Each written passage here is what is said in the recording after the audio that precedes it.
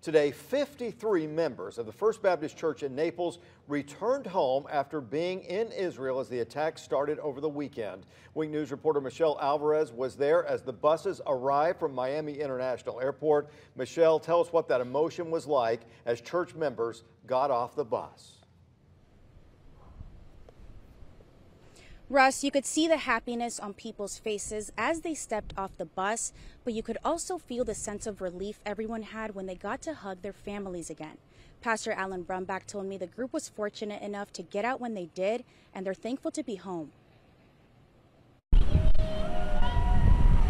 Hugs, cheers, and relief. Every moment we were afraid.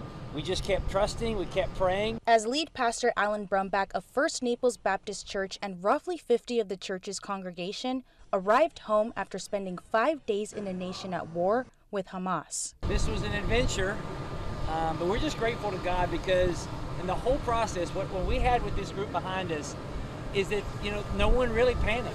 There wasn't panic because they trusted that God had this whole thing under control. They were able to get on a plane Wednesday night and made it home safely Thursday afternoon. When we took off, we had to take a different way than we normally do to get away from from any area. And then we got in the air. I was like, thank you, God. God, thank you so much.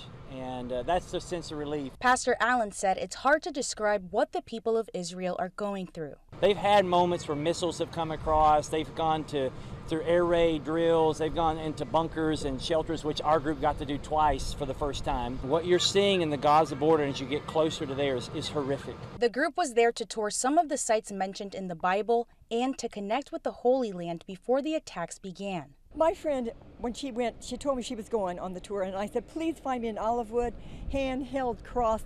And I forgot, I asked her, and she gets off the bus, and the first thing she did was give it to me. Pastor Allen says despite everything going on in the area, the trip grew them closer together as a group and closer to God.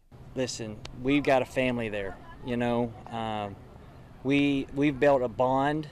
People were crying. That's why we had a moment. People were crying because we love each other.